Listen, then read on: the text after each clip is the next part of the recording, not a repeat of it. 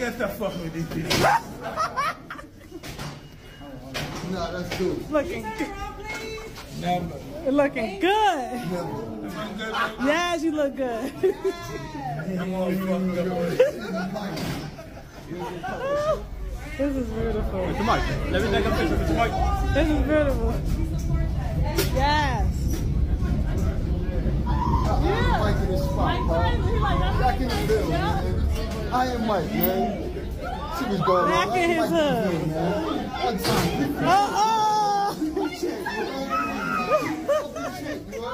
The champ is here.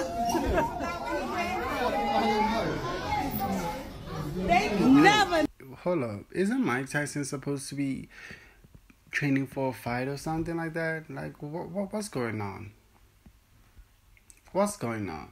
Like, Jake is pulling trucks.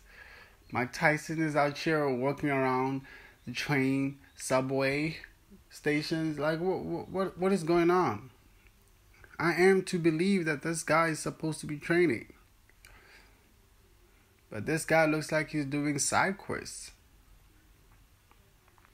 Somebody let me know. Honestly, somebody let me know. Besides that, hey, it's just news. You know, grab the news if you want to grab the news. Subscribe to my channel if you want to subscribe to my channel. We are behind you, Mike, no Diddy. I hope you get the win against Jake Paul. Yeah, I don't know, man. Hey, he's a legend. And also, him walking around with no security guards is also like gangster. Like, honesty. But he did actually say that the reason why he thinks Muhammad Ali is the greatest boxer of all time, because Muhammad Ali can go outside and go,